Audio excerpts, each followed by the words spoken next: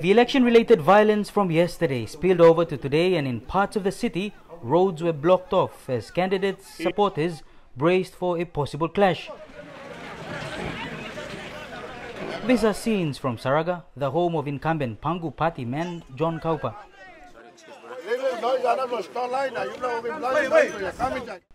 After getting news of fights in parts of the city, men were armed and ready for what was to come. Mr. Kaupa quickly stopped the gathering from getting out of control. By the afternoon, all top faces in the Moresby Northeast open race were seated at one table with the incumbent governor.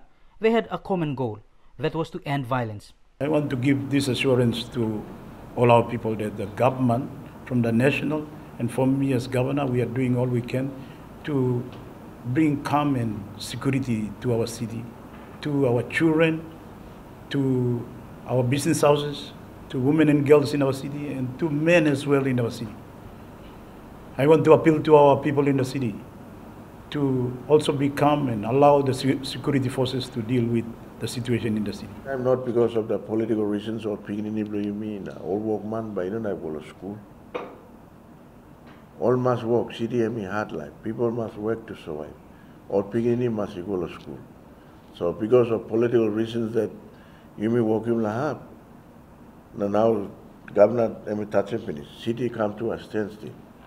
But all get aligned because of all foreign established, but only few people are doing that. Like bringing bad name to city in online bringing me over.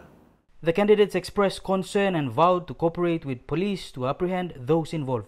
I also appeal to some other candidates who think that they can use this opportunity to fail the elections in the city. It will not happen. We must not allow opportunities to fail these elections in the city. Elections comes 5 years and it has to go. This is a capital city of Papua New Guinea. Something may go wrong in other parts of the country, but not in the nation's capital. Lumi, we like appeal sabotage, Lumi, all family, all friends, Lumi, please. No can carry law go in channel hands, people, all family, Lumi, no sabotage, Lumi, lo must be noticed. Who said money involved inside Lodisla? Lo 75 candidates, Milaki must be program must cooperate. Na imi Karim Islaman or Mary who said starting this problem. Na Karim Kamlo and the police na imi Lusim, so we must work one time.